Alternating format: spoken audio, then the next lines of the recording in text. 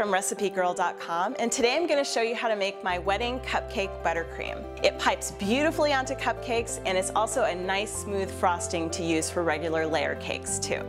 So let's get started. First, I'm going to put the butter into my stand mixer. You can use a regular mixer for this, but I tend to think it works a little bit better if you have a stand mixer.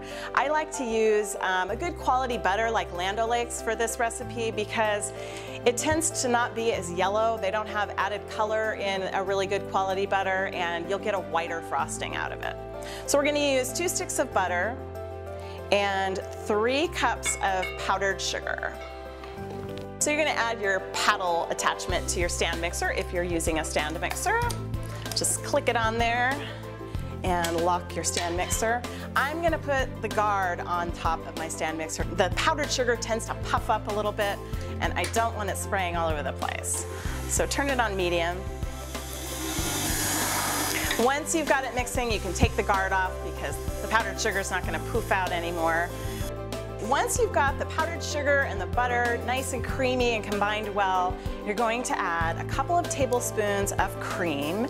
You can use regular whipping cream or you can use heavy whipping cream. That's going to give it a really nice creamy texture.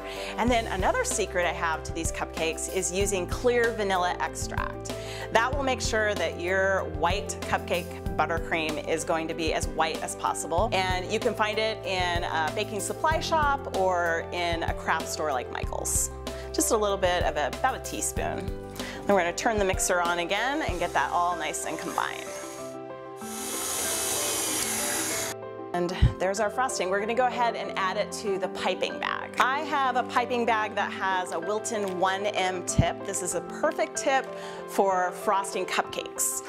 And the best way to put the frosting in the bag is to just fold it back. So just take your rubber spatula and start filling the bag.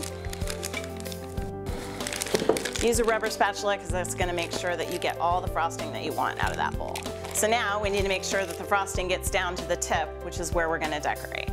So just squeeze the top and twist it, and just gently push the frosting down to the tip. You can see that it is starting to come out. So now we're ready to frost our cupcakes. And you just take your piping bag and you're going to start from the outside and swirl it around.